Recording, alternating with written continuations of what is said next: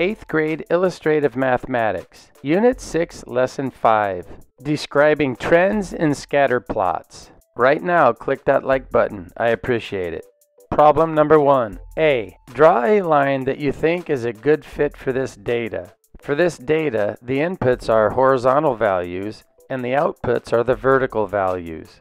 Just draw a line that goes right through the middle of all the data points.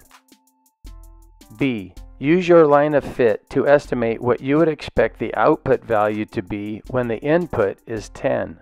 Remember, the inputs are the horizontal values, so when the input is 10, the output would be about 30. Problem number 2 from 8th grade Unit 6, Lesson 3. Here's a scatter plot that shows the most popular videos in a 10-year span. A. Use the scatter plot to estimate the number of views for the most popular video in this 10-year span. To find the most popular video, we'd have to find the video that has the most views. The vertical axis represents the views in billions. Let's find the point that's at the highest part of the graph. That's not quite 3 billion views. It's just about 2.8 billion views. B. Estimate when the 4th most popular video was released.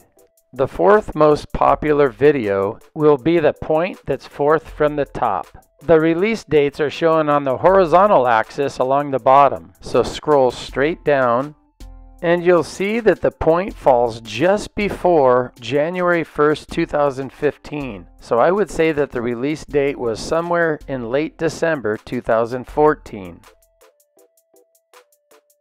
Problem number 3 from 8th grade Unit 5, Lesson 8.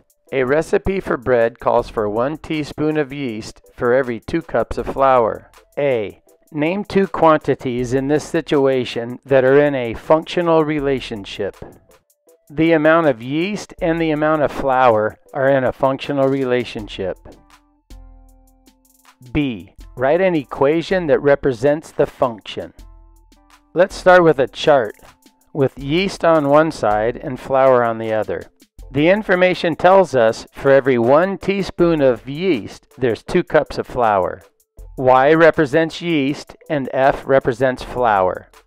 Since 1 is half of 2 and Y equals 1 and F equals 2, we can say that Y equals half of F.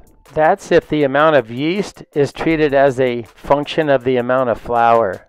If the amount of flour is treated as a function of the amount of yeast, then the equation is F equals 2Y.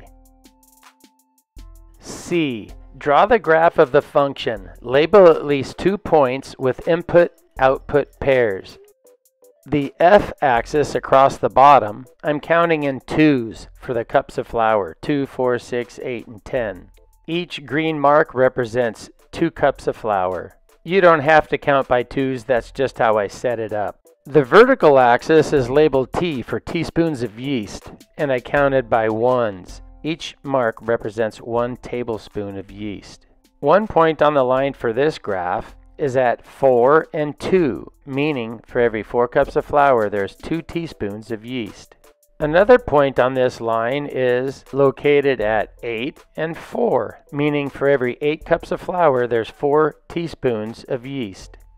Here's a different graph. This time, the horizontal axis is the t-axis, teaspoons of yeast, counting by 1s, and the vertical axis, I have the cups of flour. And again, I counted for the cups of flour in 2s. For this graph, I have a point located at 2 and 4. Meaning for every 2 teaspoons of yeast, there's 4 cups of flour.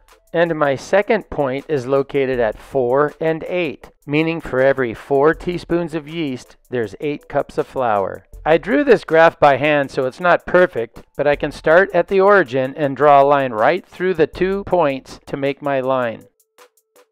Now you can watch the next lesson, and if you haven't already, subscribe to my channel. Thanks for watching, and I'll see you next time.